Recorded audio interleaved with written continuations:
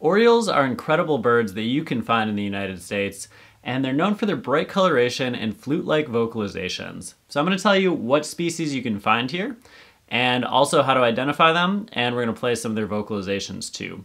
So I split this up into three categories. Orioles that are widespread, they have the largest range, they're the most common birds you're probably going to run into. Then localized Orioles, so they live in the US but they're in more specific places. And then also vagrant birds, so rare species that might show up in different parts of the United States. So let's get into it with our most widespread Oriole species. And this is the one I hear about the most, and I think it's the bird people think about when they hear the word Oriole. It is the Baltimore Oriole. They're mostly found in the eastern and central United States, but also in southern Canada in the summer, and they winter in Central America and northern South America. So the males are bright orange with a black head and back and white wing bars. Females are a little bit more yellow-orange with a grayer head and have duller wings. And with a lot of these species, the immature birds look more similar to the females. So they have more muted colors, but they might show some characteristics of the males too. So keep in mind that if they don't quite fit a certain adult category, it might be one of the immature birds. And as far as where you can find Baltimore Orioles, they really like deciduous forests, edge habitat, kind of some more park and suburban areas with a lot of trees, and they will come to backyard bird feeders. So this is one that you can definitely attract to your yard, and we'll talk about how to attract Orioles near the end of the video. Their vocalization is kind of similar to the American robin. It's really clear, rich whistles, but it might sound a little more musical than the robin. And Orioles have a certain tone to their vocalizations. And somebody said this the other day and it stuck with me, that when your friend calls you, you identify that it's a certain person, not by what they're saying, but by what their voice sounds like. And that's kind of true with the Orioles. They make a lot of different vocalizations, but that tone is normally a giveaway. And in addition to the flute-like vocalizations, a lot of these Orioles will also make chattering noises.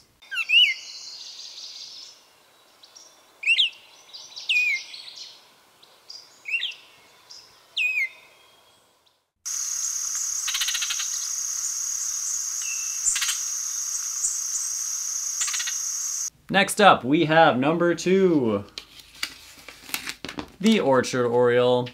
And this one is really cool because the males are actually more of like a cider stained color, so they're a little darker, more of like a brown than you would see in the Baltimore Oriole. But they're found in the eastern and central United States, and then they winter in Central America. So as I mentioned, the males are kind of that chestnut brown with a black head and back. And then females are more yellow-green, and they have some light wing bars. And there is some confusion with young Orchard Orioles. People will confuse them for more rare species that we'll get to in a little bit. The Orchard Oriole, I feel like you can find them in more open spaces, so they really like edge habitats where if you have like an open field and then a forest edge. But also like around farmlands and of course orchards, and they like areas with kind of scattered trees. And they will occasionally come to feeder setups as well. Their vocalization is a little bit similar to the Baltimore, but it's a little more jumbled and a little more raspy.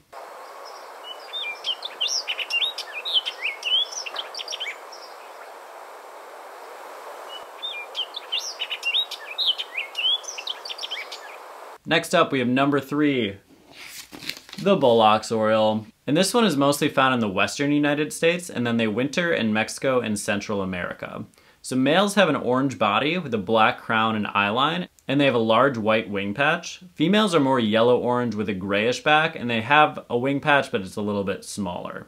And they like to be in open woodlands, prairies, orchards, and they will sometimes come to feeders as well. Their vocalization is a little more variable, and it has a lot of rasp to it.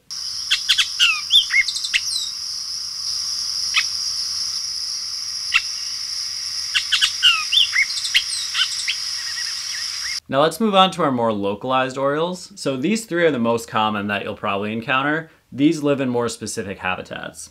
So with number 4, we have the Scott's Oriole. They can be found in the southwestern United States in desert and mountain habitats.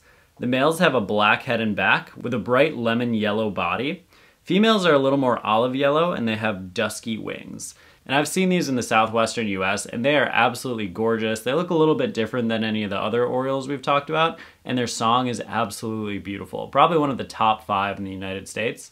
And it's a very sweet whistle that is slow and melodic.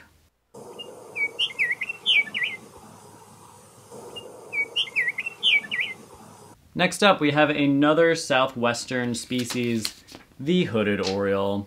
And they especially like being around palm trees, which is interesting. But adult males are bright orange to yellow-orange with a black bib and face. And the females are more yellow-green and they don't actually have that black bib. But this is one of the ones that will confuse a lot of people. They will see immature male orchard orioles with kind of the greenish color and the black bib here, and they'll think that they have a hooded oriole.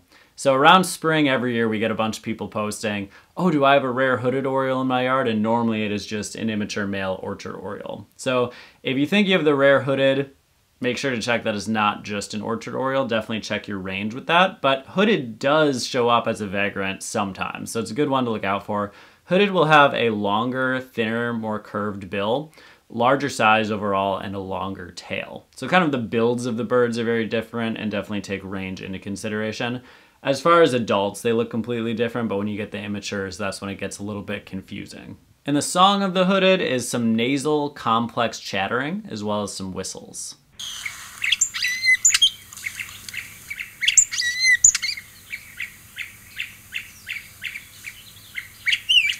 Next up, we have the beautiful Altamira Oriole, and this is a South Texas specialty species, and they're a little bit larger, and they're a really beautiful species that brightens up South Texas, and males and females as adults look similar. So they're bright orange yellow with a black face and bib, and one of the identifying features is on the wing, some of that orange color will go into the wing patch.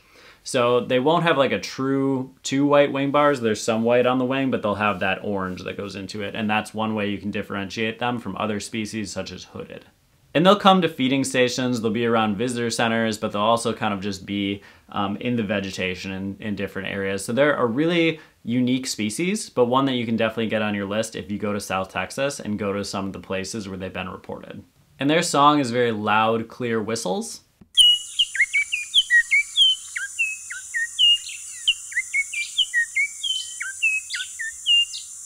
Next up, we have the Audubon's Oriole. And this is a more yellow Oriole that you can find in South Texas.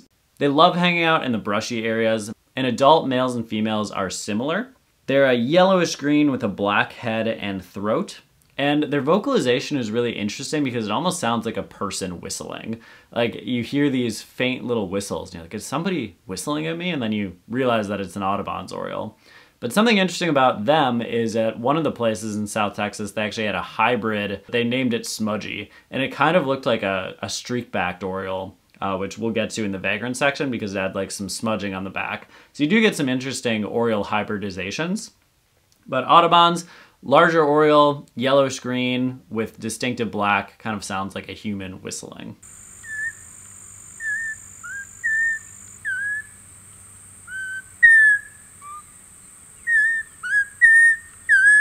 And number 8, we have the spot-breasted Oriole. And this one is really interesting because they're not native to the United States, but they now have an established breeding population in southern Florida. And this likely happened because of birds from the pet trade that got released at some point, and now you can just go to Florida and find breeding spot-breasted Oriole. So it's really interesting. But they're native to Central America. They have an orange body with a black bib and some black spots on the chest.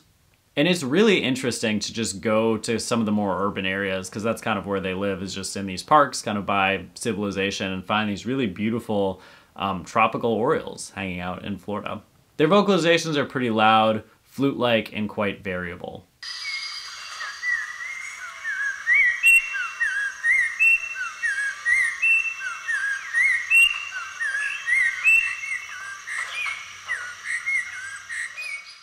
So those are a widespread and localized Oriole species, but now we're going to talk about some of the vagrants, so some of the more rare species that you could find in the US.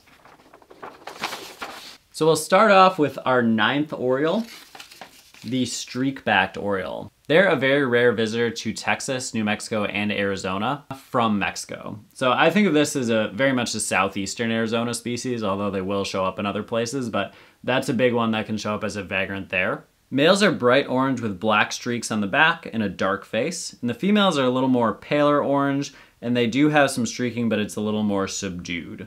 Now we're going to get really into the weeds with some vagrants that you could possibly see in the US, but a lot of these birds are found in Mexico, Central America, so it'd be very rare for one to show up.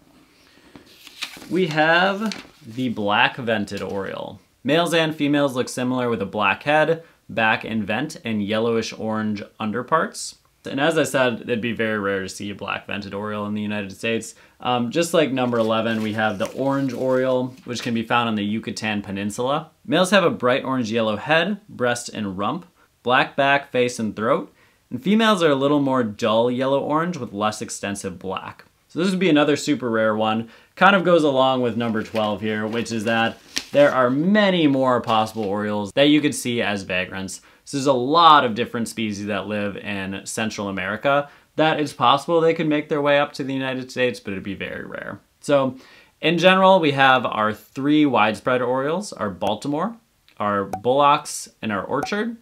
Then we have our more localized orioles, and then we have a lot of options for vagrant birds. And orioles love feeding on fruit, so a lot of people will put out orange slices for their orioles. Sometimes they'll actually come to hummingbird nectar feeders to drink the nectar.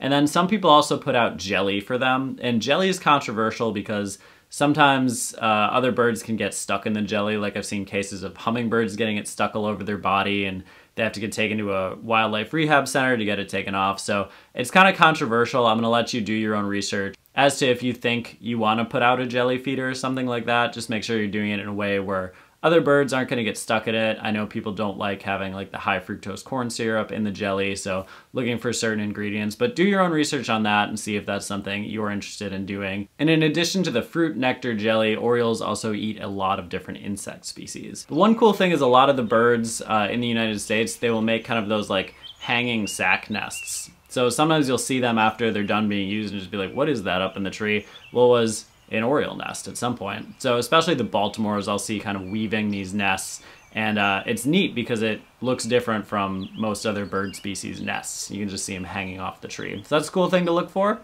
And those are the orioles of the United States. I hope you found this video helpful. If you like it, please give it a like and subscribe to the channel. Let us know what other types of birds you would like us to cover. Make sure to check out our other educational content. Thanks for watching. We'll see you next time on Badgerland Birding.